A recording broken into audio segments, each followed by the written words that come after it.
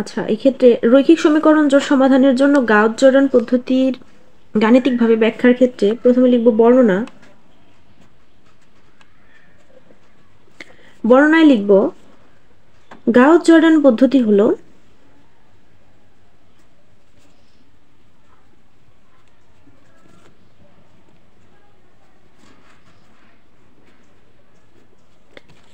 Gauss অপসারণ পদ্ধতির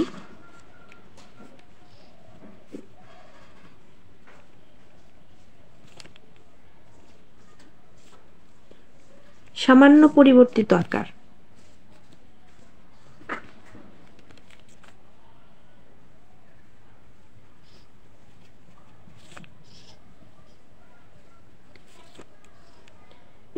এই ক্ষেত্রে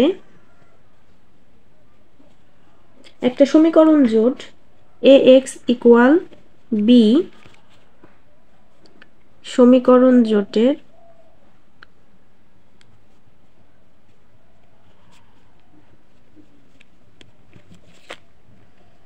এ হচ্ছে সহগ ম্যাট্রিক্স,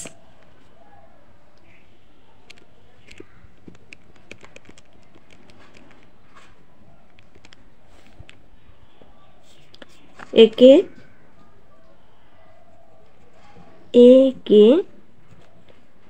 অভেদ ম্যাট্রিক্সে রূপান্তর করতে হয়।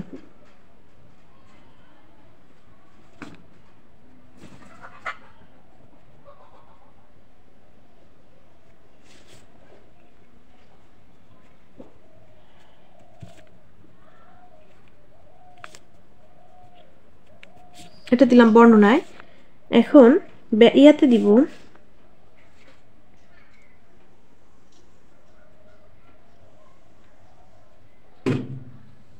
ব্যাখ্যায় লিখব একটা সমীকরণ জোট বিবেচনা করি।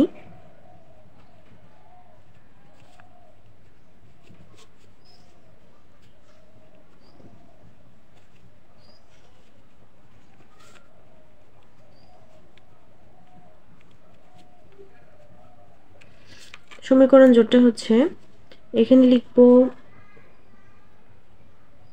1 x1 plus a12 x2 plus a13 x3 plus dot dot dot plus a1n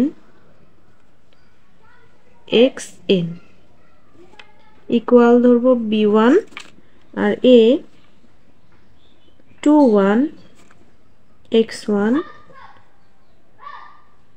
22 x2 23 x3 2n xn equal ধরব b2। এভাবে এখানে চলতে থাকবে। এখানে হবে an1 x1, মানে এই 1টা কিন্তু সবসময় আসে, আর এই সংখ্যাগুলো চেঞ্জ হইতেছে, প্রথমটাই 1 পরেরটা 2 তারপরেরটা 3।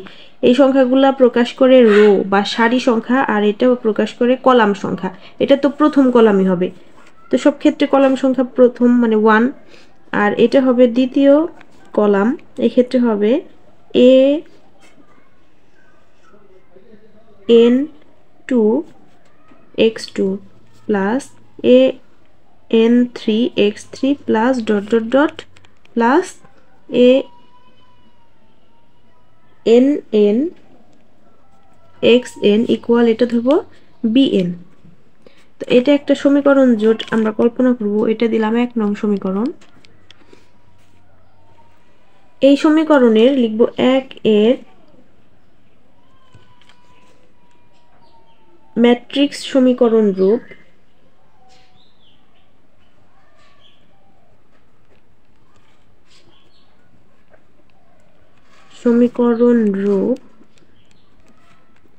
ax equal b, ax equal b, যেখানে a ইকুয়াল হচ্ছে এই যেগুলা a11 a12 a13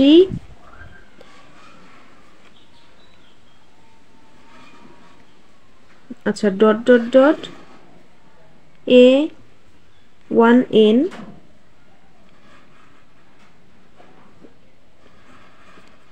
এরপরে হচ্ছে A21 A22 A23 dot dot dot A2N এখানে থাকবে এরকম ডট ডট লাস্টেরটা দিব AN1 AN2 AN3 dot dot dot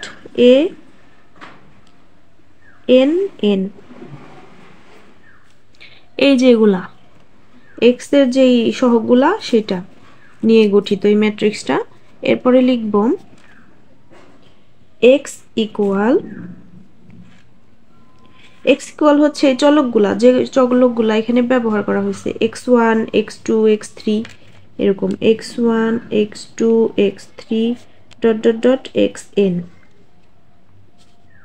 এটা গেল x। এরপরে হচ্ছে বি ইকুয়াল হচ্ছে এই যে এই ধ্রুবক টার্মগুলা b1 b2 bn b1 b2 b3 আচ্ছা b3 এখানে x3 তো দেওয়া হয় নাই, তাও দিলাম ডট ডট bn এরকম ধরলাম। এখন বের করব 1 এর সাপেক্ষে বর্ধিত ম্যাট্রিক্স।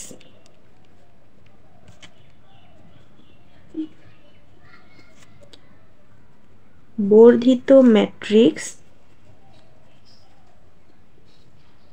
তো এই যে ধ্রুবক টার্ম আছে, ধ্রুবক টার্ম থাকলে হবে বি এখানে, তাহলে বির মান b1 b2 dot dot dot bn।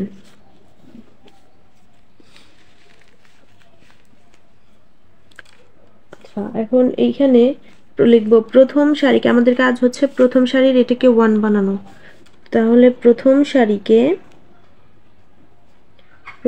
সারিকে a11 দ্বারা ভাগ করি,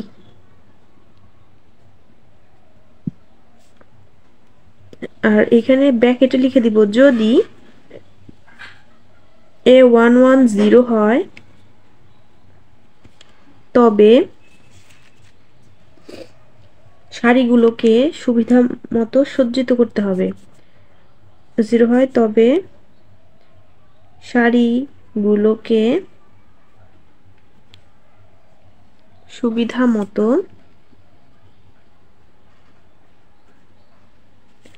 সাজিয়ে নিতে হবে, তো এইভাবে আমাদেরকে প্রথম সারিকে 1 বানাইতে হবে আর এদেরকে 0 বানাইতে হবে। এরপরে দ্বিতীয় সারির 2 2 প্রাইম একে বানাইতে হবে 1, বাকিগুলো বানাইতে হবে 0, তাহলে এটা 1 হবে যদি এখন লিখব এখন a2 দ্বিতীয় সারিকে a22 প্রাইম দ্বারা ভাগ করি,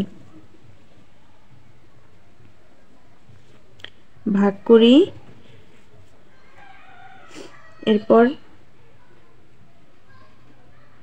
দ্বিতীয় সারিকে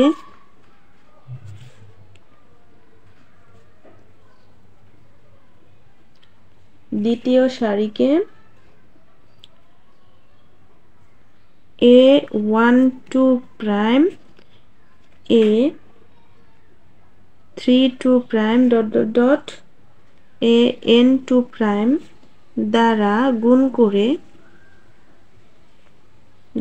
করে দ্বিতীয় না প্রথম তৃতীয়, দ্বিতীয়টা বাদ দিয়ে প্রথম তৃতীয় চতুর্থ, প্রথম তৃতীয় ডট ডট ডট n-তম সারি হতে বিয়োগ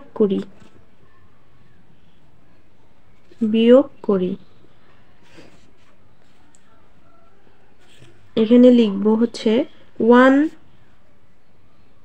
0 0, এটা হবে 0, এটা হবে 1 0। আচ্ছা এখানে লিখি এভাবে শেষ পর্যন্ত, যতক্ষণ পর্যন্ত না অভেদক আকার পাই করে যেতে হবে।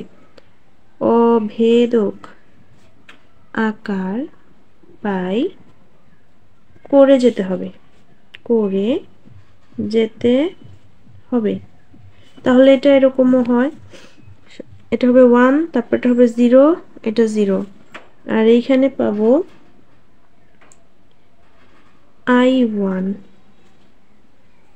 এগুলো ডট ডট ডট, এখানে হবে 0, এখানে হবে 0, ডট ডট ডট, এখানে হবে 1, এটা হবে I2, এটা হবে I3।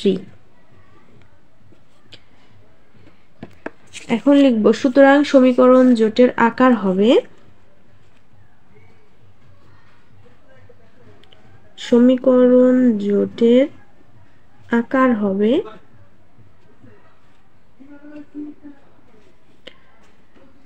এটা 1, তাহলে x1 প্লাস এটা 0x2 plus dot dot dot plus 0xn equal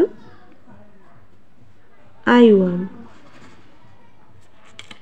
আর এখানে হবে 0x1 1x2 plus dot dot dot plus 0xn equal হবে I2। এভাবে চলতে থাকবে, এখানে হবে 0x1 plus 0x2 plus dot dot dot plus 1xn equal I3। এটাই হচ্ছে সমীকরণ জোটের আকার। এখন লিখব, সুতরাং x1 পেলাম 1, x1 ইকুয়াল পাবো আমরা I1, আর x2 পাবো হচ্ছে I2, বাকিগুলো তো 0, আর এখানে আছে 1, তার মানে x2 ইকুয়াল হবে I2, আর x এভাবে চলতে থাকবে, xn পাবো in। এটাই হচ্ছে রৈখিক সমীকরণের গাণিতিক আকার। এখানে লিখব, ইহাই রৈখিক সমীকরণের